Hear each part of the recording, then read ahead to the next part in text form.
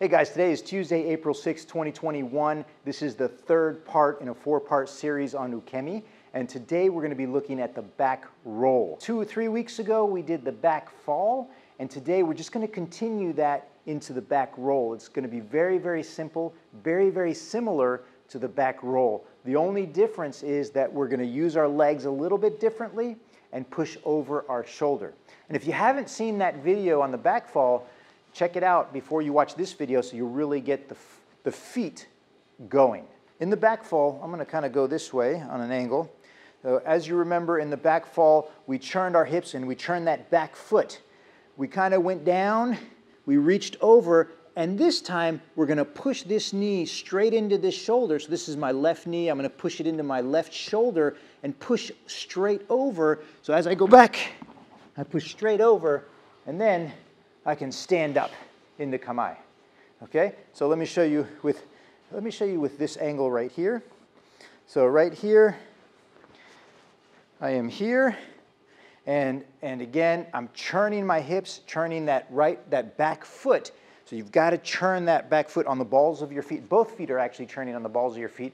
I'm churning, I'm going down. Now this time my right foot is forward, so I'm going to push my right knee into my right shoulder, reaching over with my left hand over my right shoulder as I fall back, and then I roll, and then I get up. Just like the front roll that we did last week, you should be getting up straight into Kamae. Okay guys, let's look at Hidari no Kamae, and this is kind of like the old man's way to get up. If you're young and you can kind of use your arms to press up, you can actually go straight into Kamae standing up. But I used to do that when I was young. I'm just doing the old man way right now. So, and this is actually good for beginners too.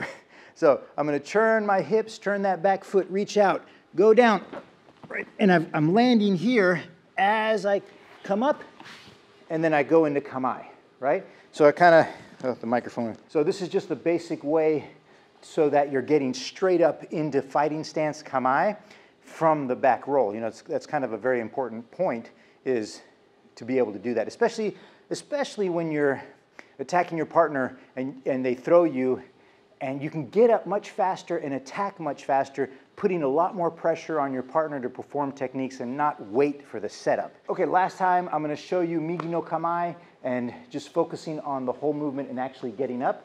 So from here, and this is also just really, really good for beginners, I'm out here, and you can start like that O-sensei statue again with your arms out, churning again, churning your arms as you churn your body, going down, pushing back, putting that foot down, and then getting into Kamae as my microphone falls out of my dogi.